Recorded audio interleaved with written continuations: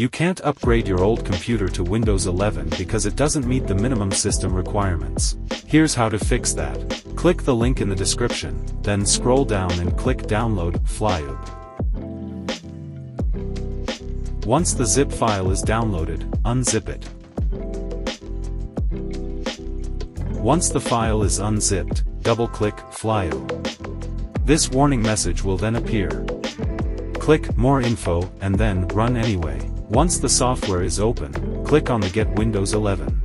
You will then have several options for downloading Windows 11. Fido Script is the simplest. It allows you to choose the version of Windows you want to use in a very intuitive way. You can also download Windows directly from the official Microsoft website by going to the Download Windows 11 Disk Image ISO section. The download may take a long time if your internet connection is poor.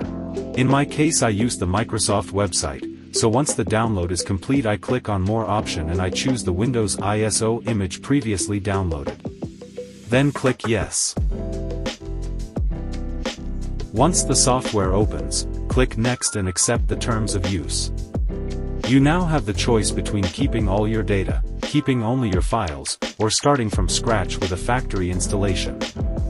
In my case, I chose to keep everything. Then click Next, then Install. Your computer will now install Windows 11. This may take a long time. As you can see, Windows 11 is now installed on my old initially incompatible computer.